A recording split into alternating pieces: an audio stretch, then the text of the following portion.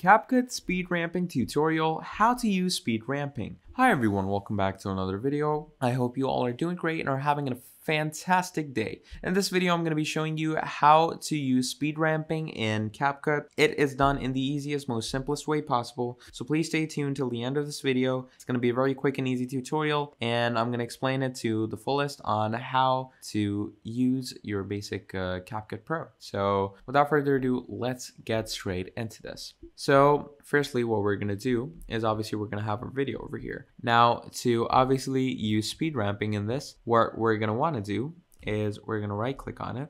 We're going to create a compound clip out of it. And once we do that, we're going to click on edit. And once we go and edit, well, obviously what you're going to want to do is you're going to go up here in speed. And once you go in speed, you can either mess around with the curve, like make these different curves like this. So, you know, it's gonna go up, then it's gonna go down. So basically, you know, give it a nice little, you could say a nice wobble effect. So basically it goes up, then it immediately goes down. So the video will be a bit, you know, it goes immediately like that, then slows down, and then it goes back up again, just like this. So yeah, that is basically how you can use speed ramping, and that is how like simple it is. So there we go, there goes the video, and then it goes again. So that's how you use speed ramping, and obviously accordingly you have to like mess around with it to see how it works best. But yeah, that's how you do speed ramping. I hope this video was helpful. Thank you for watching, and I'll see you all next time. Goodbye.